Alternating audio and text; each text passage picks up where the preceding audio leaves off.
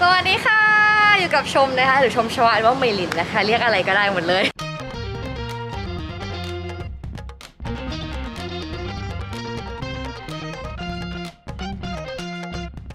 วันนี้นะคะสวัสดีค่ะทุกคนมาทำ Dormitory ทัวร์กันคือตั้งแต่ชมเรียนที่หมิงฉวน University มาใช่ปะคลิปนี้เนี่ยอาจจะเป็นประโยชน์สำหรับใครหลายๆคนที่มาไต้หวันครั้งแรกก็มาอยู่ที่ดอมมีหลายอย่างที่ชมเนี่ยต้องฟิกเกอร์เอาในตัวเองเยอะมากป้ายรถเมล์ขึ้นทางไหนฉันก็ไม่รู้ซักผ้าตรงไหนฉันไม่เคยรู้เลยเว้ยฉันก็เลยคิดว่าคลิปนี้น่าจะเป็นประโยชน์สำหรับหลายๆคนคือปกติแล้วหอพักอ่ะมันจะมีแค่หอเนาะแต่ว่าหอเราอ่ะคือมันมีหอด้วยแล้วมันก็มีออฟฟิศด้วยถ้าใครมาครั้งแรกนะคะให้สังเกตว่ามันจะมีป้าย Student Dormitory of Mingchuan University ตรงนี้แล้วก็ฝั่งนู้นนะคือประตูหน้าซึ่งประตูหน้าจะมีป้ายรถเมล์อยู่ข้างหน้าส่วนตัวเราเองนะเราไม่ค่อยใช้ประตูหน้าส่วนมากที่ใช้บ่อยอะคือประตูนี้ไปไหนกันก่อนดีอยากให้พาไปดูประตูหน้าจังเลยอะได้ไปค่ะ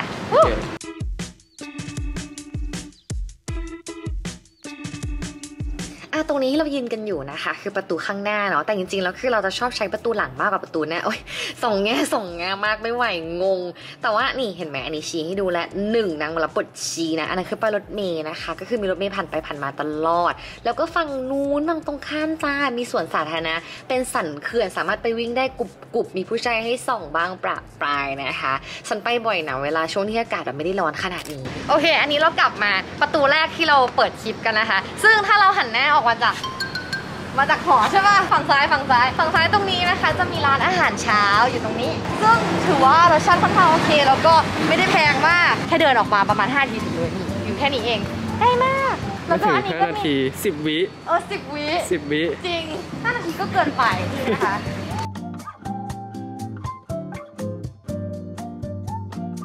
ปั่นน่ารักมากโทคือมันไม่เชิงเป็นเบรคฟาสต์อย่างเดียวคือมันจะมีแบบบรันช์หรือว่าอาหารกลางวันนะค่อนข้างคลีนถ้าใครรักษาสุขภาพแบบดิฉันกล้าพูดมาเมื่อกี้บายด้วยเราปั่นหลายปังอยู่บนทีเชียวอีกเชียวเรื่องราวต่อมานะคะจะบอกว่าเซเว่นที่ไต้หวันเนี่ยจะเลือกวิธีการจ่ายเงินได้เยอะมากก็คือใช้ได้ทั้งโยโย่คาบัตรเครดิตบัตรเงินสด Apple Pay ความดีงามของน้องก็คือถ้าเราซื้อข้าวใช่ไหมคะมันจะมีที่นั่งให้เราสามารถทานข้าวในเซเว่นได้ด้วยนี่เซเว่นอยู่ตรงนี้พอถัดจากเซเว่นใช่ไหมคะทุกคนหลังเซเว่นแค่นี้ตรงนี้เองก็คือ Starbucks ชมมาบ่อยมากเพราะว่ามาอ่านหนังสือคือมันใกล้มากแต่ก็แล้วแต่ดวงเพราะว่าคนเยอะมากจริง Starbucks อยากไปดูแล้วอ่ะอยากไปดูหรอใช่ไปได้ไหมร้อนไม่ได้ซึ่ง Starbucks ตอนนี้มีคอลเลคชันใหม่คอลแลบกับลายแล้วก็จะมีของแบบจริงๆน่ารักเต็มไปหมดอันนี้คืออะไรร้อนเหรอร้อนดิแกไม่ร้อนหรอมหาลัยต้องบอกว่าคือมันเดินไปไม่ได้ทุกคนคือต้องนั่งรถบัสไปเรียนประมาณ15 นาทีป้ายรถเมล์เนี่ยจะไปทางนี้เลี้ยวขวานะคะทุกคนแล้วทางนี้ค่ะตามดิฉันมาค่ะที่ไต้หวันจะมีคาฟูอยู่ใหญ่มากตรงไหนด้านหน้าเห็นไหมติดต้นไม้อ่ะ20 ปีที่แล้วเธอมันเลิศมากเลยนะคาฟูมีร้านอาหารเยอะมากมันคือคาฟูเนี่ยมันมีทุกอย่างแล้วมันใกล้มันอยู่แค่นี้เอง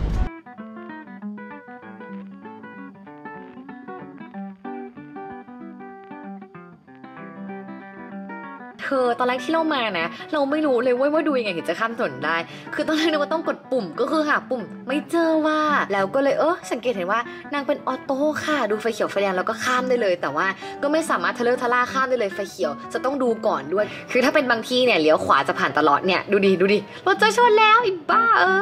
แล้วเมื่อเดินตรงมาเรื่อยๆก็จะเจอป้ายรถเมล์ที่เรามารอรถไปเรียนนะคะป้ายเนี่ยเรียกว่าเฟิงจื้อเว่ยปาดเหงื่อไป1เพราะว่าร้อนไม่ไหวสายรถเมล์ไปมอที่ชมใช้เนี่ยก็คือ R9 แล้วก็ปาอีนะคะแต่ถ้าใครตื่นสายนะจ๊ะก็ยังมีโอกาสที่ไปรอรถเมล์ได้ก็คือในป้ายต่อไปไม่ไกลมากแค่เดินผ่านโค้งนั้นไปก็ถึงแล้วเป็นป้ายสุดท้ายสำหรับพวกเด็กตื่นสายอย่างฉันบางวันต่อมาที่นี่คือคาฟูนะคะหรือว่าภาษาจีนเขาจะเรียกว่าเจียลฟูเปิด24 ชั่วโมงจ้าแค่มาถึงก็คือสัมผัสได้ถึงความอลังการแล้วขึ้นมาที่ชั้น3นะคะก็จะมีของใช้จำเป็นวันแรกที่มาเนี่ยสำคัญที่สุดก็คือหมอนปลอกหมอนผ้าห่มฟูกมีหมดนะทุกคนแต่ว่าจริงๆเราซื้อแค่บางอย่างจากที่นี่อย่างอื่นเราไปซื้อที่ไอเกียไกลหน่อยแต่ว่าด้วยความที่เราเป็นออฟฟิศซินโดรมเนาะก็ดันทุลังไปดูป้าเขาแข็งแรงไม่ไหวอันนี้เป็นโซนปลั๊กพ่วงนะคะแต่เราไม่เคยซื้อในนี้เหมือนกันเราเอามาจากที่ไทยเองเพราะว่าเราไม่รู้ว่าปลั๊กพวกนี้คือมันสามารถใช้ได้กับอะแดปเตอร์ของไทยหรือเปล่าอะไรเงี้ยเราก็เลยเอาตัวอะแดปเตอร์อันใหญ่มาจากไทยแนะนำว่าซื้ออะแดปเตอร์มานะคะทุกคนสังเกตได้ว่าปลั๊กที่ไต้หวันน่ะมันจะไม่เป็นมันจะไม่ได้เป็นรูกลมหมด ใช่เพราะฉะนั้นภาษาตากับโน้ตบุ๊กอะเสี่ยงใช้ไม่ได้เลยอันนี้น่ารักเนาะแต่ว่ามันมี2 อันเองไงได้แล้วแหละถ้ามันมี3 อันนะซื้อแล้วมี3 อันอยู่ข้างล่างอุ้ยมันจำเป็นไหมอ่ะมันจำเป็นหรือเปล่าแต่ว่าเราอยากแนะนำ1 ไอเทมได้ปะทุกคนคะอันนี้เป็นไอเทมที่อยากแนะนำมากแล้วตอนนั้นเพื่อนเราแนะนำให้เราซื้อแต่ว่าเราไม่ซื้อไงเราแบบคิดว่าอยู่แป๊บเดียวไม่ได้สำคัญเพราะว่าเราขัดห้องน้ำใช่ปะแล้วมันจะมีน้ำขังควรซื้ออันนี้นะที่มันจะมีแบบที่รูดน้ำด้วยแบบเนี้ยเขาเรียกว่าที่รูดน้ำปะหรือรีดน้ำซื้ออันเล็กไปรู้สึกว่าเป็นผู้หญิงปรากฏว่าอันเนี้ยพอใช้อ่ะมันต้องรอให้น้ำมันแห้งอ่ะเป็นชั่วโมงอ่ะฉันไม่ได้ซื้อไม่หงุดหงิดอยู่เลยทำไมกูไม่ซื้อวะที่นี่ยุงดุมากทุกคนใครที่กำลังจะมานะคะแนะนำว่าซอฟเฟลเนี่ยควรซัมบักเนี่ยควรยาหม่องตาลิงเนี่ยเอามาให้หมดเอามาสู้กับยุงที่นี่มันไม่ใช่ยุงแบบบ้านเราอ่ะคือมันไม่ได้เป็นยุงกัดแล้วมันแบบทายาหม่องแล้วหายมันเป็นยุงที่มันกัดแล้วมันทิ้งรอยเป็นจ้ำๆเต็มไปหมดเลยอะทำใจนะคะน้องๆที่ดูอยู่ก็คงแบบไปไหนนักหนาพี่ชมคืออยากเข้าหอแล้วตอนเนี้ยอยากให้พาไปดูจุดจ่ายตังค์ได้จุดจ่ายตังค์มีความเก๋ถูกสามารถเลือกได้2 แบบทุกคนคือไปจ่ายที่เคาน์เตอร์เป็นปกติได้ใช่ปะแล้วก็จ่ายแบบเซลฟ์เซอร์วิสได้ที่นี่เหมือนกันมีภาษาอังกฤษไม่ต้องกลัวเนี่ยมี English non member check out ไม่มีของว่าอย่ามาเสาร์อาทิตย์คนเยอะมากเยอะมากจริงมาแบบน่ากลัวมากไม่มีที่ยืนอ่ะไม่ได้เวอร์แต่เรื่องจริงแต่ดูเหมือนเวอร์แต่เรื่องจริง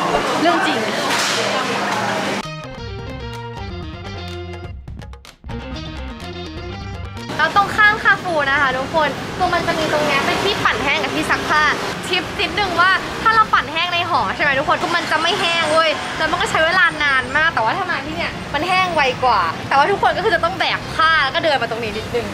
มีแอร์ด้วยนะมีแอร์ด้วยสแกนจ่ายได้ในไลน์เพย์เราก็หยอดเป็นเหรียญก็ได้อันนี้คือที่ซักอันนี้คือที่ปั่นแห้งวิธีการใช้คือปอดออกมาแล้วใส่ผ้าเข้าไปหยอดตังหรือว่าจ่ายด้วยไลน์เพย์แล้วก็มากดเลือกระดับเลเวลก็เลือกเอาแล้วก็กดอันนี้คลายชื้นเวลาเราปั่นผ้าใช่ไหมคะเราควรใส่ชีทแผ่นชีทที่แบบเพิ่มความชุ่มชื้นของผ้าวันนี้ไม่มีว่ะปกติมันอยู่ตรงนี้มันหายไปไหนแล้วก็ไม่รู้แล้วก็ตรงนี้สามารถแลกเหรียญได้เรากลับมาที่ดอมแล้วนะคะทุกคนคือข้างในเนี่ยมันจะมีลอนดรีหรือ24 ชั่วโมงคิดจะซักผ้าตี 1 ตี 2มาได้หมดพอเดินเข้ามาใช่ไหมคะก็จะมีป้ายแบบนี้ว่าลอนดรีรูมซึ่งขอสปอยว่าลอนดรีรูมที่นี่อลังการงานสร้างมากเหมือนโรงแรมความอลังการของลอนดรีที่หอทุกคนดูดิโอ้โหห้องซักผ้าใหญ่มากคือนอนได้อ่ะอยากจะนอนให้ดูแต่ว่าใส่กระโปรงไงรู้สึกว่าซักผ้าเหนื่อยแล้วนั่งซะหน่อยอันนี้เป็นเครื่องซักผ้าแล้วก็เป็นเครื่องปั่นแห้งซึ่งเครื่องปั่นแห้งก็อย่างที่บอกไปว่าปั่นไม่แห้งตอนฉันมาใช้ครั้งแรกฉันก็งงเหมือนกันเปิดฝาขึ้นมาใส่ผ้าลงไปแล้วก็กดปุ่มแล้วก็หยอดเหรียญ50 นาทีพอเสร็จปุ๊บเราก็รอประมาณ1 ชั่วโมงใช่ไหมคะแล้วเราก็จะมาปั่นสปินอีกรอบนึงโดยกดตรงนี้แล้วก็หยอดอีก10 นาทีเข้าไปทำให้ผ้ามาฝั่งนี้เป็นตู้กดผงซักฟอกกับเนี่ย dryer sheet ที่เราบอกไปเมื่อกี้คือเราต้องกดอันนี้เวลาไปปั่นผ้าแห้งอบแห้งสังเกตตรงนี้ดีว่าซึ่งอันบนเนี่ยก็คือ upper ใช่ปะ upper เสร็จปุ๊บใส่เหรียญเข้าไปตึ้ง10 หยวนต่อ10 นาทีไม่เคยดูเลยจ้ามันเล็กมากเพิ่งสังเกต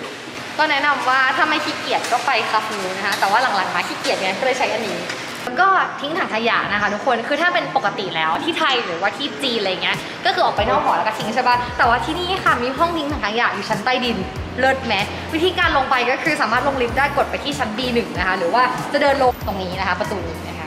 ไป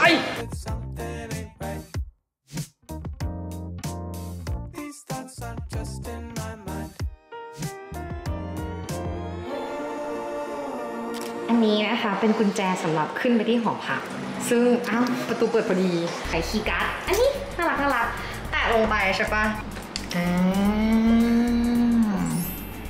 อันนี้เป็นหอพักของเรานะคะคือว่าห้องชมมีเมด4 คนใช่ไหมคะคือตอนนี้ทุกคนกลับบ้านกันหมดเพราะว่าเมดเราพิเศษนิดนึงเมดเราเป็นคนไต้หวันหมดเลยเราทุกคนตอนนี้คือปิดเทอมซึ่งเวลาเขากลับบ้านกันนะเขาก็จะแพ็คสตัฟกันแบบเนี้ยซึ่งฉันก็อยู่คนเดียว2 เดือนทุกคนมันแบบสิ่งที่เขามีให้ก็คือนี่มีตู้เย็นให้นะคะเอาไม่แย่นะอันนี้คือตู้เย็นทาดาลกนิดหน่อยไม่เป็นไรให้อภัยกันเตียงก็คือจะเป็นเตียง2 ชั้นแบบนี้นะคะอันนี้คือโต๊ะชมลกนิดนึงให้อภัยกันด้วยนะคะทุกคนอันนี้คือขนาดความหนาของฟูกที่ชมซื้อมา1,000 กว่าบาทซึ่งมันก็ไม่ได้แย่ทุกคนแล้วก็มีนี่ ตู้เสื้อผ้าแต่ก็ระวังนิดนึงนะคะตู้เสื้อผ้าคือน้องไม่ได้สูงมากอะซึ่งเราก็เป็นคนไม่ได้สูงมากเป็นทุนเดิมแต่ว่าดูดิหัวมันติดก็คือจะแบบหัวโขกเกือบทุกวันเวลาก้มเอาเสื้อผ้าเวลาก้มหยิบของแล้วเขาก็จะมีลิ้นชักแบบนี้ให้นะคะแล้วก็มาที่โต๊ะซึ่งเราคิดว่าโคมไฟในหอมันแสบตาเกินแล้วก็ไปซื้อที่อีเกียมาใหม่นี่อันนี้ Powerly to Present ขออวดหน่อยได้ปะไปซื้อไฟที่อีเกียมาดูดิน่ารักแม่เวลานอนก็จะให้ฟีลแบบอุ่นๆอะไรเงี้ยตอนนอนอันนี้เป็นวิวจากตรงเตียงเรานะคะตื่นเช้ามาหันหัวมาก็จะเป็นวิวแบบนี้ไปดูห้องน้ำกันดีกว่าชาดาห้องน้ำเป็นแบบนี้โซนอาบน้ำกับโซนห้องน้ำตรงนี้ซิงค์มีแก้วยังไม่ได้ล้างด้วยเซ็นเซอร์ด้วยตัวเองแต่การที่สวนข้างนอกรอบๆห้องบ้างมีอะไรบ้างเมื่อเราออกมาจากในห้องใช่ไหมทุกคนกระซิบทำไมวะเราตากผ้านะคะเป็นโซนตากผ้าให้ตรงนี้นี่เป็นโซนตากผ้าบาโคนี่เล็กๆน่ารักมานั่งกรุบกริบเมาท์มอยกับแฟนได้เวลาคุยโทรศัพท์แล้วเมทอยู่นี่ส่วนตรงโซนข้างนอกนะคะถ้าเราเดินออกมาจากลิฟต์แล้วใช่ไหมนี่ตรงนี้สะดวกมากมีตู้กดน้ำกดได้ทั้งน้ำเย็นน้ำอุ่นแล้วก็น้ำร้อนอยู่แค่ข้างหน้าห้องเราเลยแล้วก็ถัดไปนิดนึงมีตู้กดน้ำค่ะนี่มีคาพิสลาโต้ก็คร่าวๆประมาณนี้นะคะทุกคนสำหรับคลิป Dormitory Tour หวังว่าจะเป็นประโยชน์กับทุกคนที่กำลังจะมาเรียนที่หมิงชวน University นะคะหรือว่าเป็นคนที่กำลังดู research อยู่ว่าจะไปเรียนโบไหนที่ไต้หวันดีก็มิงชวนเป็นอีกหนึ่งคำตอบที่ค่อนข้างโอเคเหมือนกันนะคะในไต้หวันไว้เจอกันใหม่คลิปหน้านะคะทุกคนบ๊ายบาย